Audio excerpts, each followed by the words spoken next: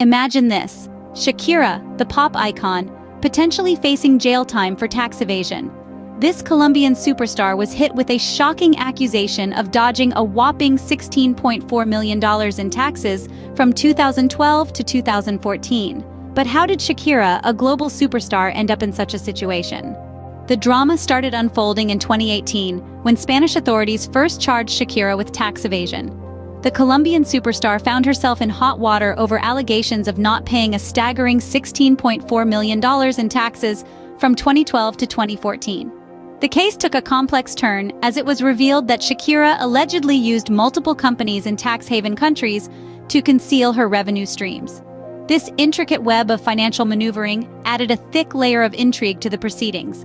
In the midst of this, Shakira's team threw a curveball, arguing a residency dispute.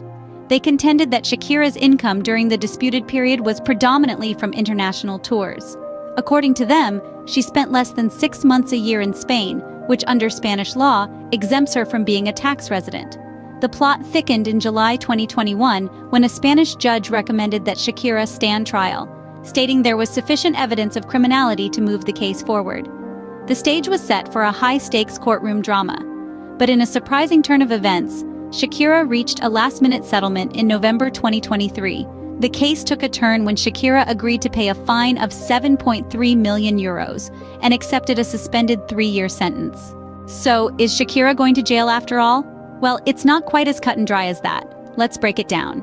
Shakira, the Colombian pop sensation, was faced with a tax evasion case, accused of not paying a substantial sum between 2012 and 2014. This was due to disputes over her residency. It's important to note that Shakira's team contended her income was primarily from international tours during this period.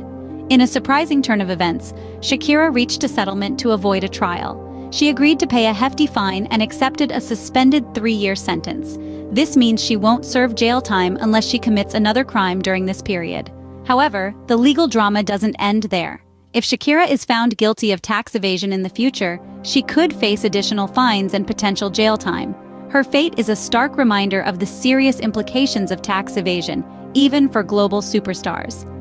While Shakira has managed to avoid jail time for now, this case serves as a stark reminder of the consequences of tax evasion, even for global superstars.